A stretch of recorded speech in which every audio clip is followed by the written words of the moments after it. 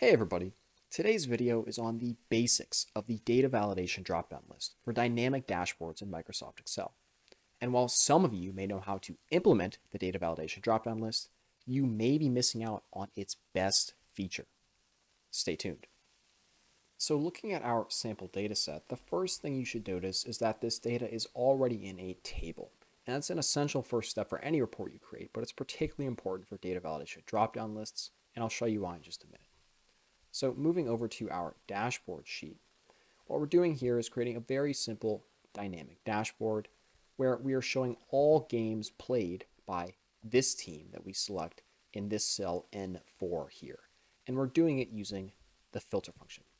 And I specifically chose this data set because it lends itself very well to the filter function and a data validation dropdown list as opposed to something like a slicer.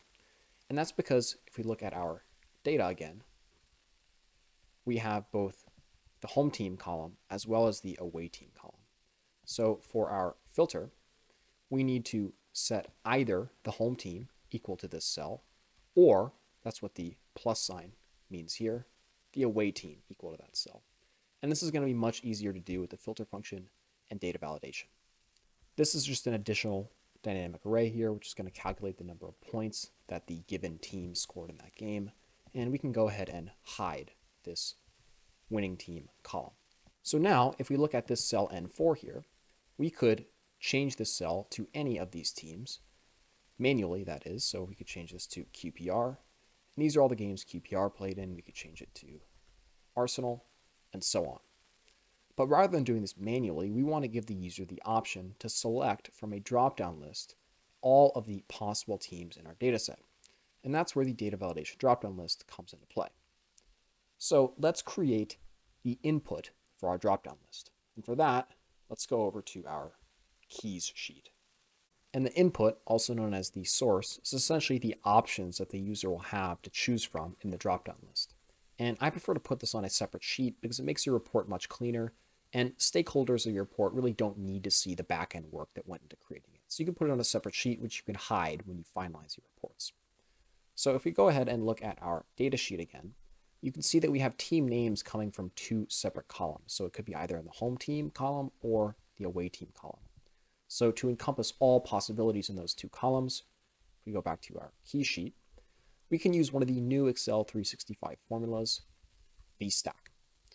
So VStack, going back to our data sheet, we want to stack on top of each other here, both the home team column, and then the second array will be the away team column.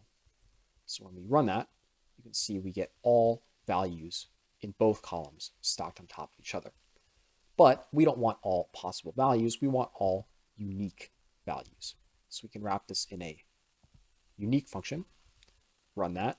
Now we have all of the uniques of all the teams in our data set. And the last step I want to take is to make this easier to navigate in our dropdown list, and that is using the sort function to put our options in alphabetical order. Now we're ready to create our data validation dropdown list. And you'll notice that our input list here is a dynamic array signified by that blue outline.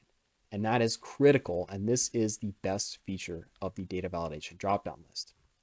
So if we go back to our dashboard here, again, everything is controlled by this cell here, N4.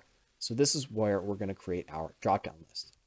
So to get to data validation, you can go to the data tab, and it's going to be this button here. Alternatively, we can do the shortcut Alt-A, VV. So for allow, we want a list, and now here's our source, which we've just prepared in the keys sheet. So go to our key sheet, and rather than selecting this entire list here manually here, remember, we created a dynamic array, so we could take advantage of that property. And we wrote our formula in cell A2 here. So remember, with a dynamic array, there's only actual content in one of the cells. Everything else is just simply a spill. So select that cell we wrote the formula in, which is A2, and then add a hashtag. And we have just inputted a dynamic array into data validation. So we can hit OK, and now we have a drop-down list. So we can select any of these teams we want. And the beauty of what we just did is we have essentially just future-proofed our report. So if we go back to our data sheet here, and we go all the way back down to the bottom, if in the future we get new data and new teams have made it into the Premier League, our drop-down lists will automatically update without us having to do any work. So for example, if we have a new team, ABC, which plays against team XYZ, first of all, our data is in a table. So if we go to our key sheet, in our formula here, we have referenced the table columns. So the outputs are going to automatically update. So we already have team ABC here at the top. And all the way at the bottom, we have team XYZ. Now, if we go back to our dashboard sheet, and go up to the top of our list, there's team ABC. And go all the way down to the bottom, there's team XYZ.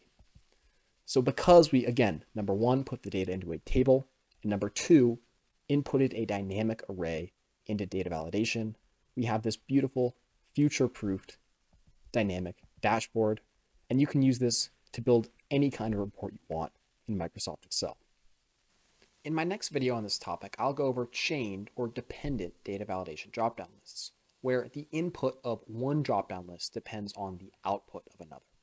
So stay tuned for that video, and in the meantime, leave a like on this video if you enjoyed, subscribe if you haven't already, and as always, thanks for watching.